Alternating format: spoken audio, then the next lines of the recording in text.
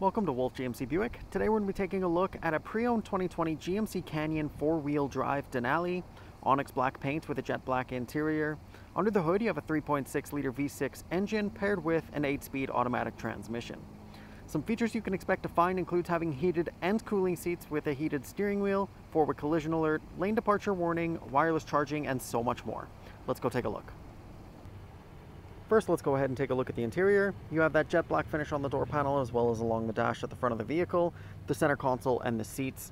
Storage on the bottom and center of the door panel with a cup holder along the bottom, power windows, mirrors, and locks. On the panel next to the steering wheel, you have some interior and exterior lighting control with several different driving modes.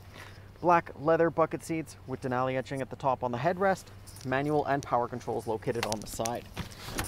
Inside the vehicle, on the left-hand side of the steering wheel, you have your cruise control settings, forward collision alert, and heated steering wheel, while the right has voice recognition and directional controls for the screen in front of you, which has plenty of information and vehicle maintenance screens that you can scroll through.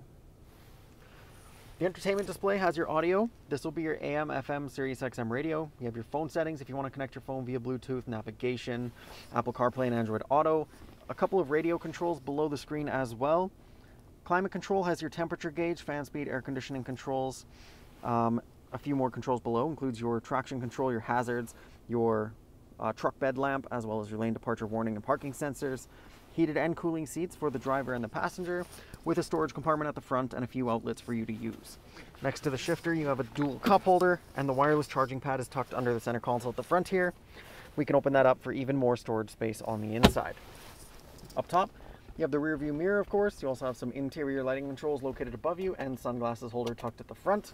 And just in front of the passenger, of course, you have the glove box, which is quite spacious, so there's a bit of storage space in the front of the vehicle if you need it.